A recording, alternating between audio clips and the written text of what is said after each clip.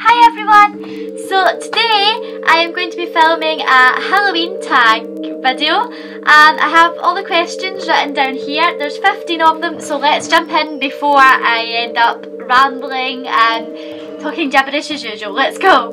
Question 1. Have you ever played with a Ouija board? No, I haven't, and I probably wouldn't because I would end up thinking my house is haunted and I wouldn't want to live here anymore, so no. Favourite horror monster or villain? So if we're talking monster, I would say probably Dracula, because he's misunderstood. Vampires are like so into love and romance, I love it. But villain, probably Freddy Krueger. Go for a classic. Creepiest thing that's ever happened to you when being home alone? Okay, so this is quite scary. I don't believe in supernatural that much, but this did freak me out. Basically, I was home alone, and this was when I had a cabin bed, so I was fairly young at the time.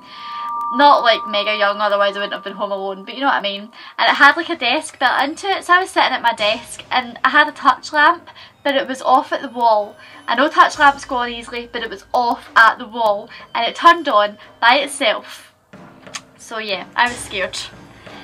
Number 4, if you were dared to spend the night in a haunted house, would you do it? I would, but not alone. I've always wanted to spend the night in a haunted house, but I don't like being alone at the best of times, never mind in a haunted house. That would just be no. And if I saw a spider, I would crap my pants, so no. Do you ever see figures in your peripheral vision? Yes, I do. So if you don't know what your peripheral vision is, it's like when you see something out the corner of your eye. I do it all the time, constantly. Number 6, what urban legend scares you the most? Probably Bloody Mary. I don't know that many, but that does scare me. That's when you say her name 3 times when looking in the mirror. Yeah, just no. Number 7, have you ever played... Yeah, I'm not saying it again because I know I'm not standing in front of a mirror, but I'm not saying it again. BM. You know, I just said it right there. No, I've never played it and I never will. Number 8, do you prefer gore or thrillers?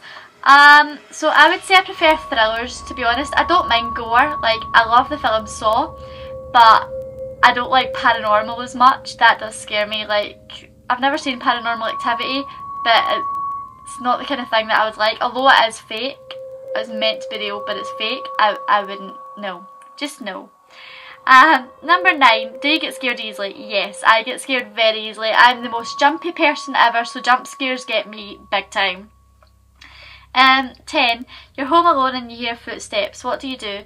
Pretty sure these questions are just intended to scare me because I am home alone right now. So they're already playing Bloody Mary with me and they're asking me about footsteps. See, if I hear a footstep, I will cry. I will cry. But in real life, like, probably I would grab my dog and leave. Or I would FaceTime my siblings. Yeah. In a zombie apocalypse, what would you use as a weapon? So I wouldn't use a gun because if you run out of bullets, you're screwed. I'd probably use, what's that thing where it's like metal, it's like a metal sphere and it has spikes and it's on a chain and you swing it and right into their head. I would use that. Can't remember what it's called, let me know in the comments if you know what that's called.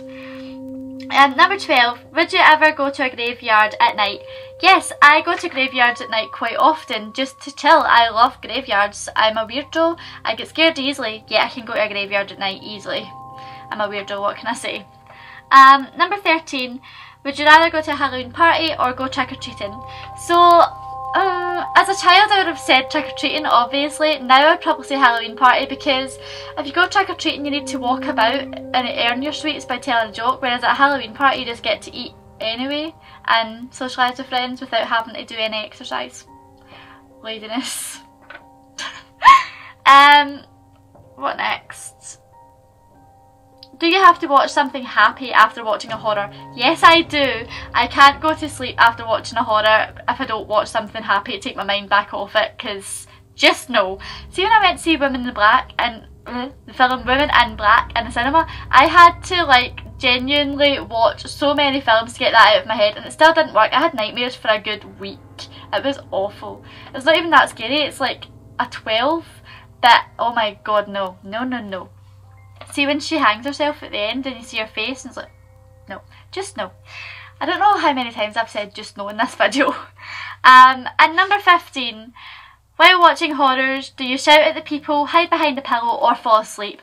So I'm definitely kind of person that like shouts at the character. I'm like, no, why would you do that? Ah! And every time it's a stereotypical horror film, I'm like, you fell over because they're idiots. I'm that kind of person when watching horror. It depends what it is though. If it's like paranormal, then I'm hiding behind a pillow or something. Yeah. I'm going to wrap this video up because it's now 5 minutes long of me talking, rambling and just being gibberish. See? You know. I'm going to go. I hope you enjoyed this video. If you did, please give it a thumbs up and subscribe. And I'll see you tomorrow with another Halloween video. Bye!